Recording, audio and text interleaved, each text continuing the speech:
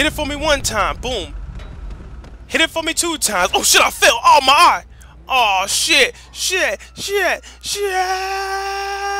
Ah, goddamn, I got wind burn. Oh, okay, now I'm back. What's going on, everybody? It's your homeboy, Lance Duncan 34 here. Chilling out, maxing out, playing some GTA 5.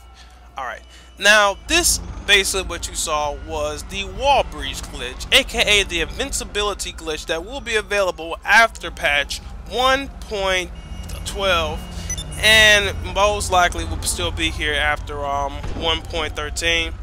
But I just wanted to show you guys this. Basically, you see this little indentation in the wall where this, I don't know, it's like a caution sign type of thing. It looks like it's bracketed into the wall. It's kind of difficult to do. I recommend you get a Hummer to do it. You could do it with a regular car, but it's gonna be a lot easier with the Hummer. Okay, just be real careful. Now, do not fall towards any other gray area. Just try to stay over here. Now, I was basically chilling in here. People were talking about you could shoot out of it. Now, I was shooting out of this. Some of my bullets were hitting the people, but other times it basically did this.